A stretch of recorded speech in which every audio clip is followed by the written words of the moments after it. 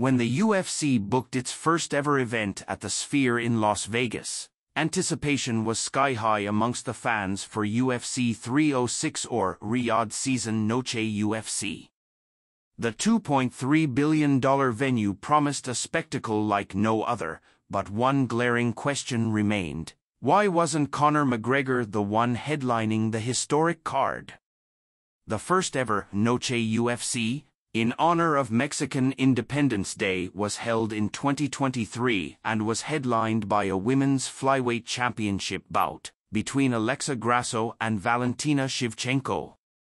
This time, the main event of the night features a bantamweight title showdown between Sean O'Malley and Merab Dvalishvili. But that raises an important question: should the UFC and Dana White have put Conor McGregor on the card instead?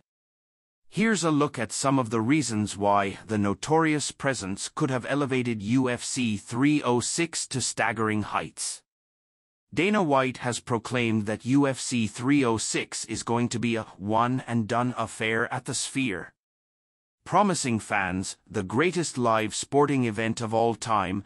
The UFC boss pulled out all the stops for the card. In fact, when he was a guest on Club Shay Shay with Shannon Sharpe's podcast back in June, White had shared that, "I'm already $16 million into this thing. This will never be done again."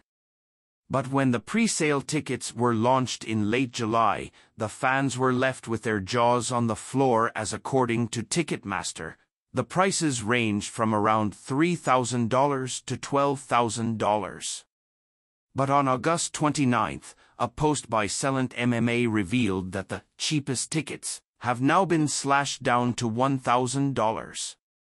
A recent report by Forbes also went into further detail as they shared on September 6 that the UFC 306 ticket prices for floor seats now range from $4,407 to $9,507, while the 400-level seats now range from $1,767 to $757.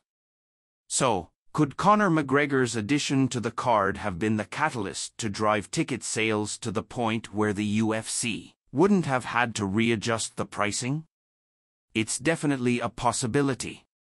While UFC 306 is loaded with names like Sean O'Malley, Merab Dvalishvili, Grasso, Valentina Shevchenko, and Brian Ortega, none of them come close to the star power of the Notorious.